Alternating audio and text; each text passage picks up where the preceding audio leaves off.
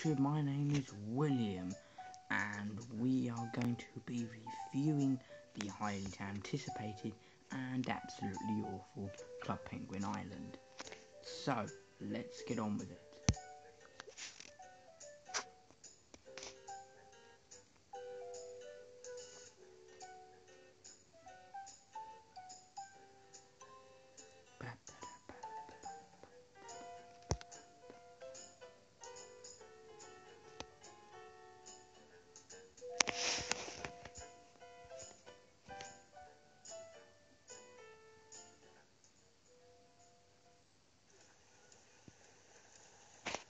So, as you can see, you begin your journey as an average penguin, with absolutely no idea where the bloody hell you are. You can move like you could in the original Club Penguin, you can jump, you can throw snowballs wherever you please for no apparent reason whatsoever, you can do pretty much anything.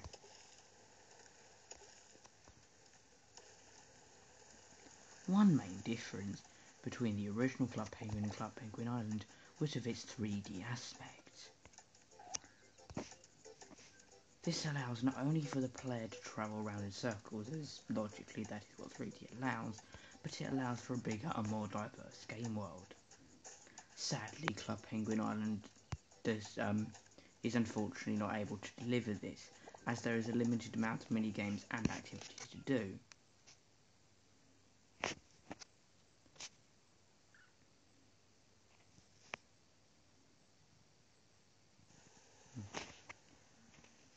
As you can see down here,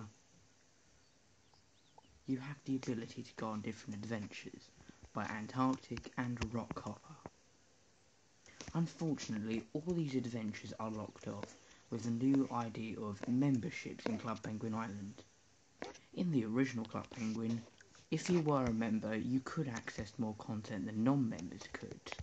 However, there were still things as a non-member that you could do. Unfortunately, in Club Penguin Island, this has been taken to a new level, with basically every single bloody thing you could originally do being stripped down to members only.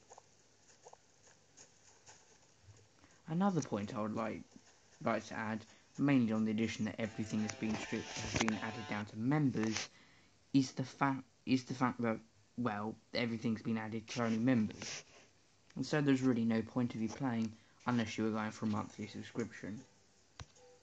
For example, in your My Penguin section, you can select to make clothing in your style.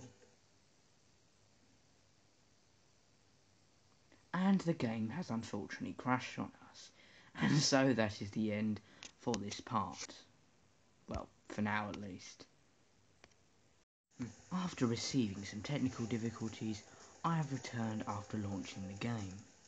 The point I was going to go on about after was of the limited amount of things you can do, generally because of membership. As you can see in the Penguin menu, you will notice that there is a My Styles button, allowing you to change the Penguin style.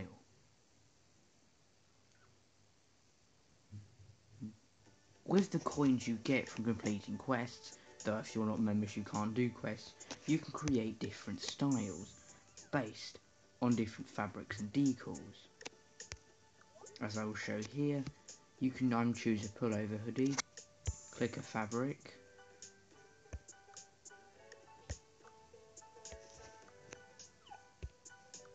choose a decal,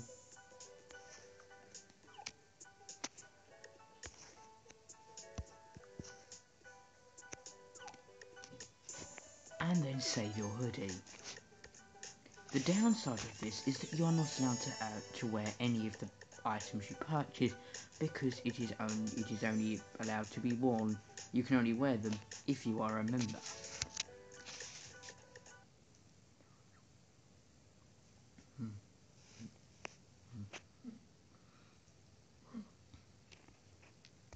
Another thing I would like to point out is the technical issues of this game. As you could see in this video already, the game has already crashed on me, and this happens multiple times. This infuriates many players because, well, if you had a game stopping halfway through gameplay, it's fairly annoying. Although not truly a Club Penguin game, this game does still stake to its roots with its fun and imaginative creations that you can create. My final score for Club Penguin Island will be a 6 out of 10. Thank you for watching my unscripted rant by Tiny Timber, and that is all for now. See you later.